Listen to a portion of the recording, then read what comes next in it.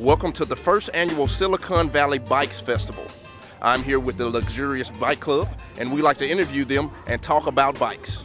How are you doing today? Pretty good, and yourself? Pretty good. We're going to take some shots of your bike, but give us a description about your bike and the process you went through when you were building your bike. Well, I built my son's bike. Me and a couple of friends got together. I decided to build something for him to keep him out of trouble. Right. You know what I mean? Because I belong to the car club, and so far it's kept me out of trouble. So I decided to build him a bike, and hopefully, he can stay out of trouble just like I did. Right. So technically the bike gives him a hobby. It's like a hobby, yes. A hobby to him, you know what I mean? Keep him out of trouble and hang around with me at the shows, So it's a family thing. It's all about family. This is a community event, so it's all about family. Would you like to give us a little description about your bikes before we go and view them? Sure, no problem. My name is Miguel. These are my boys, Anthony, Angel, and Ramon. Okay. All three of them have lowrider bikes that we have here today at the show. They've all been built for the past 10 years, so we go way back building these bikes. And same thing, same purpose. Pretty much we build them so they keep them busy, showing a little bit of responsibility, going to shows, knowing that it takes work, dedication, and also gives them an incentive to do good in school and just give them positive motivation to do something right. Definitely. And now we're seeing how the community works together, but also how the family works together.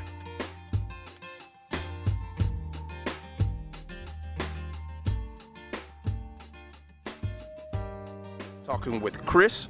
Chris is from Transform. Chris, tell us what you do. So we're a transportation advocacy organization that works to connect people to opportunity, address our climate crisis, and also to provide more affordable transportation options for Silicon Valley and the Bay Area. Okay. Bikes are a pretty inexpensive way to get to work. And I noticed behind me that we have a diagram. Could you talk to us about this diagram?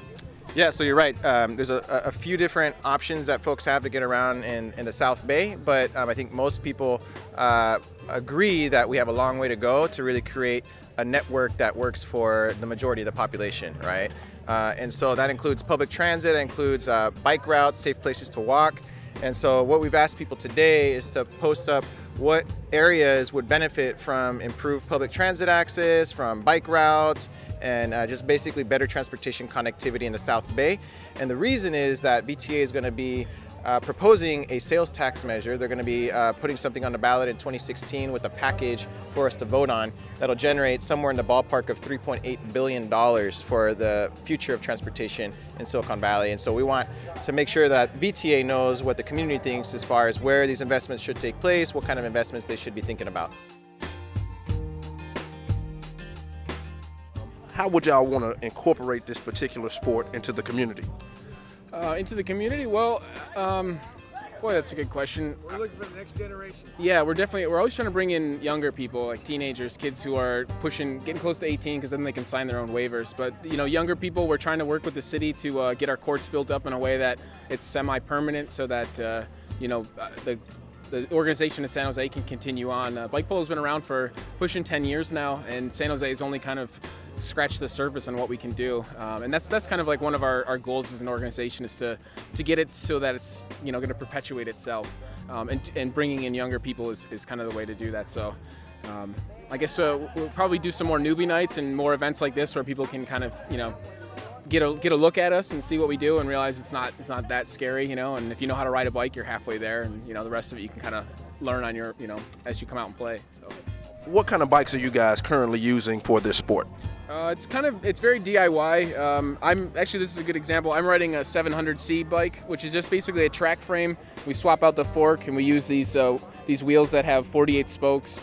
And they're double-walled deep V rims, so they're stronger. They can take a beating. You can see there's a bunch of dents in my rim. And then Jones is on a 26-inch bike, which is kind of the other option. And a lot of guys start off by using mountain bikes, and then they slowly modify them. And then you can buy like custom bike polo frames, but they're a little bit more expensive, and you got to kind of be like really serious about it to put the money in the want in. But I mean, you can have anything from like a $50 junker bike out there to a guy at a $3,000 custom frame with custom everything. But the main idea is that you have a straight fork and a tight wheelbase so that you can corner and turn and hop around and not have the kind of the flop where the good control. Yeah, it's all about being nimble and fast. So. This is very good information. Sounds like a really good sport that you could start people out young and something that they could grow into. Absolutely. Thank you very much for interviewing with CreaTV. Pleasure. Thanks for having us. Jose Bike Polo.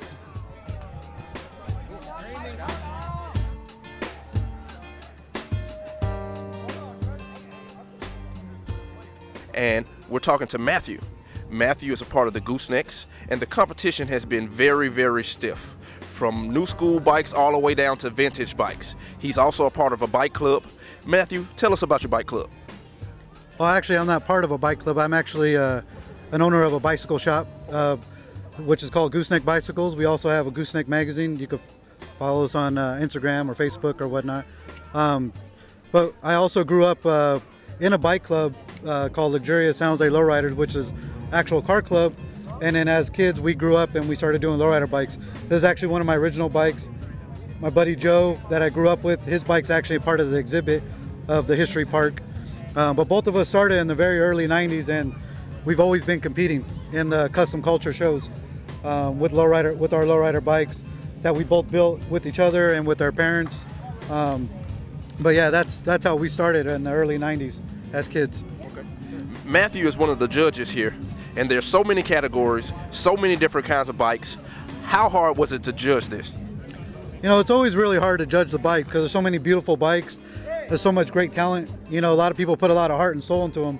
We know because we were there, you know, but yeah, it's very hard. You know, we want everybody to win. To us, everybody is a winner, but we, you know, when it comes down to it, we got to pick one. And, you know, that's what it all boils down to. But like I said, to us, everybody's winners, but it is very hard. Okay. It's very hard. Are you the owner of this particular bike? This is my original bike. A lot of the parts that we got here was from one of the shops here in San Jose, which is Faber's Cyclery, which is no longer the bicycle shop, but a lot of my parts came from there. My grandfather helped me build it. This was my original bike, is my original bike from Luxurious Bike Club. We started building this one in around 91.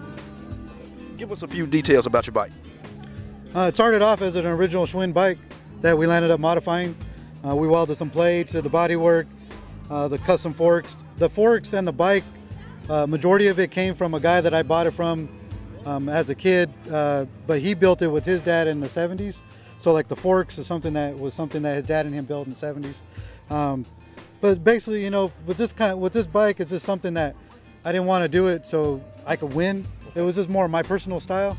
And that's the way I think it always should be. It shouldn't be to always please like the judges. It should be something that you enjoy to do. That's always my thought, but that's how I built this bike, is what I want and how I like it. Okay. Being that you own a bicycle shop, how would you say this bike reflects your personality? Well, this just shows where my grassroots are. You know, I grew up on the east side of San Jose, so my grassroots, you know, has always been the custom culture of stuff. It's always been with the lowrider bikes, the hot rods, motorcycles, airplanes. You know, it didn't really matter, but it was always that custom culture of it all. And this really reflects to what I did then. It reflected to me making my own frames and starting my own business. I mean, it's, you know, coming from that side of it, making my own stuff, basically. From people seeing this growing up, people wanted it, so we started making our own stuff for other people. That's how we started our business, basically.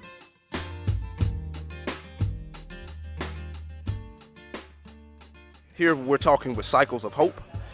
Mark, tell us a little bit about what you do. Cycles of Hope is a bicycle program. We are Hope Services, and this is our 10th year with this program. What we do is we get bicycles from the community, various sources, and we train our clients to do simple repairs. And then after the bike is thoroughly refurbished, we sell them to the public. No, our clients, they're employed in our workshop, and we have different projects and projects that come from outside, simple production, simple assembly, and this is just an ongoing job no matter what happens. What you do? Well, I work with Mark, and we actually work with disabled people, and originally this was formed to help them learn skills to hopefully get a job out in the community. Okay. Yeah. So as far as community-based services, how many people would you say come to your workshops?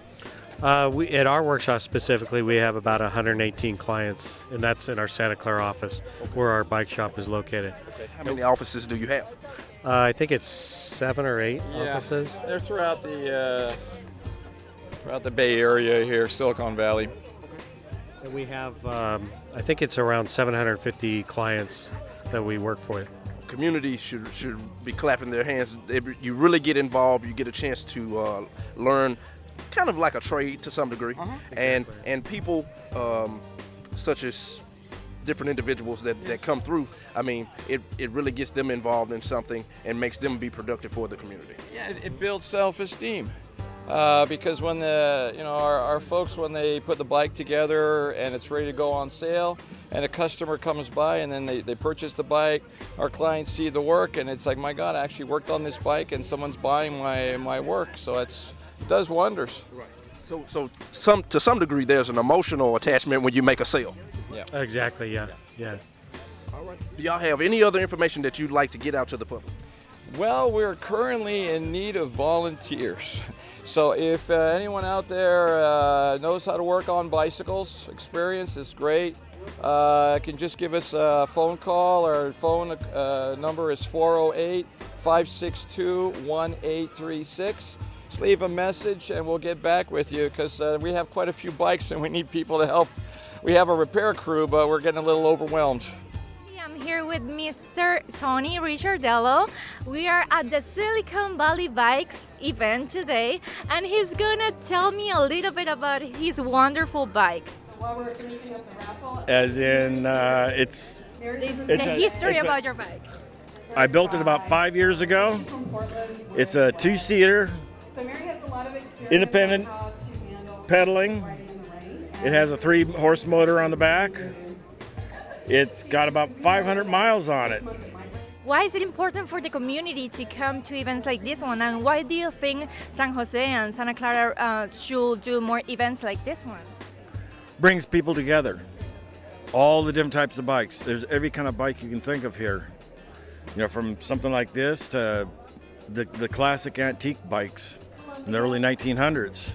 And you got the regular road bikes. It just brings everybody together to, this way they learn more, people that don't ride bikes.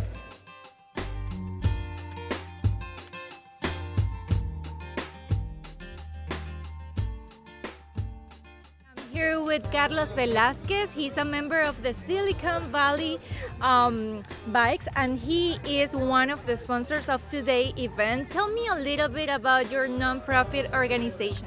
Yeah, well, the Silicon Valley Bicycle Coalition has been around for 30 plus years. We try to get more people on bikes. We're based here in San Jose, but we focus on making bicycling better, safer, and accessible for people that live here in Santa Clara and San Mateo counties. So we work in the schools. We try to do workshops to try to make kids understand how to ride their bike safely. We work with a lot of the big cities here in San Jose in the area to try to make bigger bike lanes and make it safe for people to get around town. So why do you think people should join events like this one and should join non-profit organization like yours? Well, I just actually, for someone that works for the Silicon Valley Bicycle Coalition, I'm still new to riding my bicycle. I've always been kind of afraid of riding around on the streets, but just in the few weeks that I've already been here, I've learned so much about how to be safe on riding on the streets, and I've had a lot more confidence. It's very good exercise, and it's just so refreshing to see the city in another way. So I hope people can learn more about us so they can learn how to be safe and ride their bike, take care of their bike, and just see how having a bicycle gives them a lot more freedom. Well, I myself I had an accident in a bicycle. What can you tell to the people that are afraid, as you said, and are afraid of riding their bicycles because they can have an accident too? Mm-hmm. Well, a lot of times, you see it on the road. You see it every day. I've been seeing it. People ride on the wrong side of the street. It's very important that people ride along with traffic. It prevents so much injuries. That's really one of the biggest causes for bike injuries. People riding the wrong way. People think that they might feel safer looking at the cars, but it's actually more dangerous. Actually, also riding on sidewalks is also very dangerous. You're very close to cars that are coming out. So, you know, there's a lot of safe bicycling practices that people can check our website and follow us and check out some of the workshops.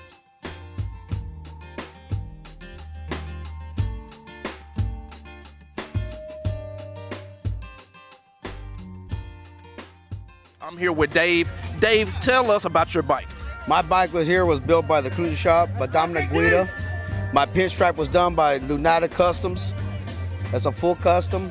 I love to ride my bike. I love to ride my bike with my club called Crew the Cruisers, and we live up to the name. Okay. What kind of frame is this on this bike? This bike here, the frame here is a Rough Tangle Cycles, made out of Germany.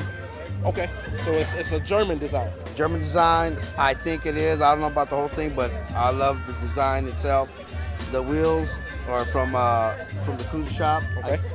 So those are custom wheels. Okay, what size are they? 26 by 4 in the rear. You got 26-inch tires on a bike. 26-inch diameter, 4-inch wide in the rear. That's good stuff. 26 by 3 in the front. Okay. Custom felt hub. I modified the hub, turned it into a 7.2 spoke, and put in press seal bearings through the guidance of Dominic Guida from the Cruiser Shop. This whole bike right here, this whole setup, it comes from the Cruiser Shop out of Camp.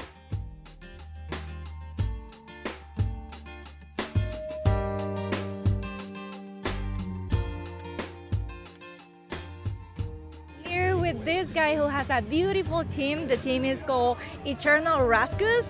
So tell me a little bit about your team and tell me how you build your bike. We're based out of Modesto, California, and we've been together for like 2-3 years.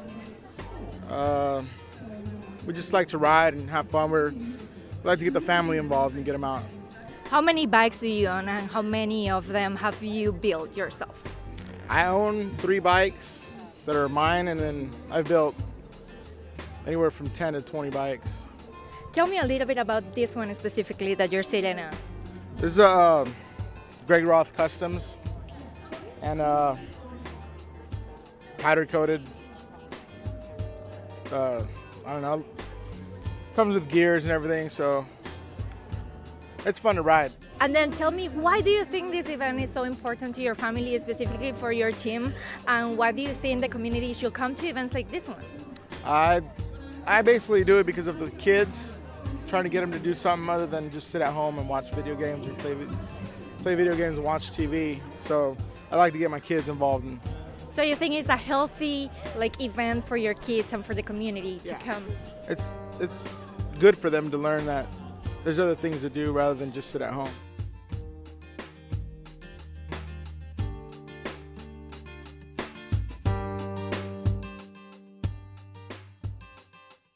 I'm here with Mr. Robert. He is the owner and president of the Cruiser Mob team in Silicon Valley, right? We're based out of the East Bay, but we have a chapter starting here in San Jose as well. So tell me a little bit when you guys created this club, and tell me more about the history of the club. The Cruiser Mob was created about 6 years ago. It's a family-oriented club. We just started out doing family rides with friends and family, and it turned out to being this crazy thing that we're into now, dropping a lot of money on bicycles, but it's fun. It's a great time. So how many bicycles do you own? I personally own 4, but all the bikes you see here are all club member bikes, and we help each other out with builds and do a lot of family-oriented things. We also raise a lot of money for the American Cancer Society, do a lot of family-oriented group events within the community. And how many members are in your club? Currently now we have, I believe, 22 patched members.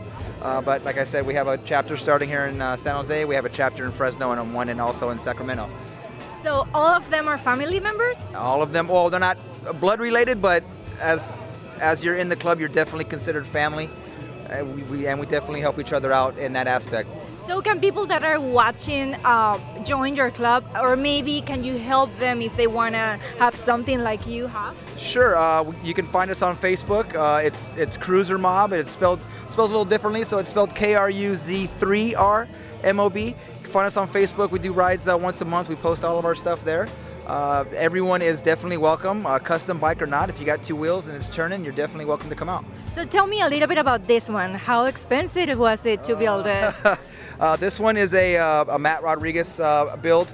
Matt Rodriguez has been in the bicycle game for a long time, especially out here in San Jose. Started out with Shorty Fats.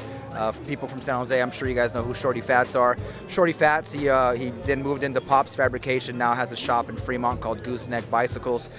This is definitely a creation of him and myself getting together, collaborating as far as the club, Cruiser Mob and Gooseneck Bicycles.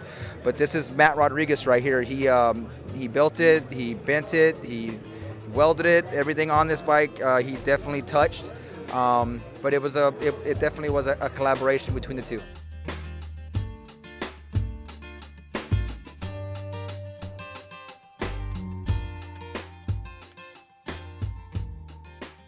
And we're talking to Drew. Drew, it's all about flair and it's all about fun when it comes to bikes. Tell us about your bike. Well, it's a Ratfinks do-over. So pretty much I did the paint job on this. I had a buddy of mine named Rich Luna do the silver leaf and the pinstripe on it. And I got a 3-inch rear by 24. And then just pretty much, you know, it's slam, made to ride, but then still again look good. Would you say that this bike festival crosses many cultures and the participation is really, really good for this type of event? Oh yes, this is very family oriented.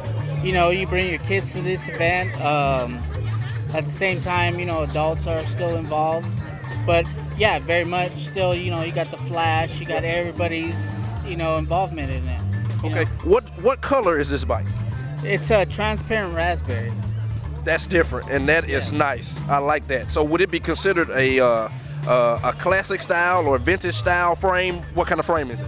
I would say new school look. Okay. Because I took the old school Ratfinks look, and then turned it out to a new school. All right. I did an interview with an old school bike, and they had velvet on the seat. What kind of seat do you have? Oh, that's actually just an old school dyno seat. That's usually what I use to ride. But when I do put it on it in shows, I have a vintage banana seat. Okay. All right. So basically, you can trade out parts to it to make the bike look a little bit more advanced. Exactly. Okay. Exactly. That's good stuff, man. Yeah. How big are the tires on here? That's a 24 by 3-inch wide.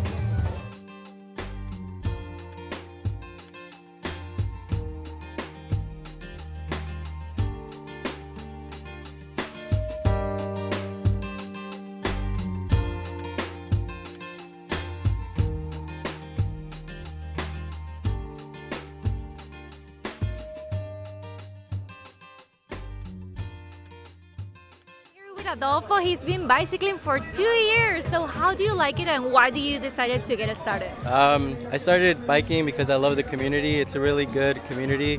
I mean, everyone's safe, everyone gathers, such as today, where we're all gathered around here and enjoying the day. What do you guys normally do when you go out biking? We try to go as a group and we try to have as much fun as we can.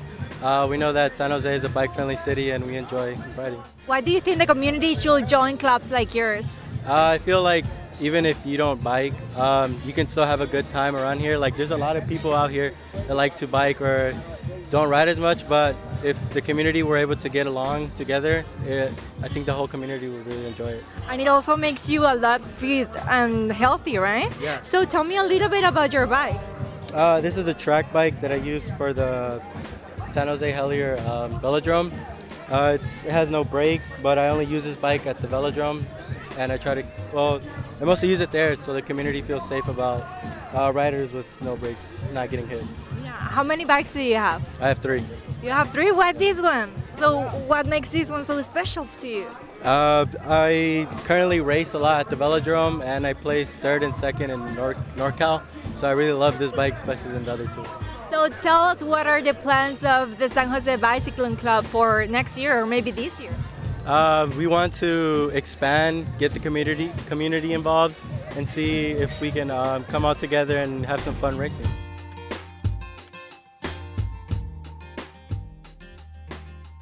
Mr. Daniel, who just won 2 categories. How do you feel about that? I feel fantastic. It's great. So tell me a little bit about your team and when do you get it started? Actually, I'm just starting it now, and my name on my new club is called the Street Bombers, and I'm just, like I said, getting started with it, so it's a new club. So what category this one won? This one is the best theme bike, which is the MP bike, a military bike.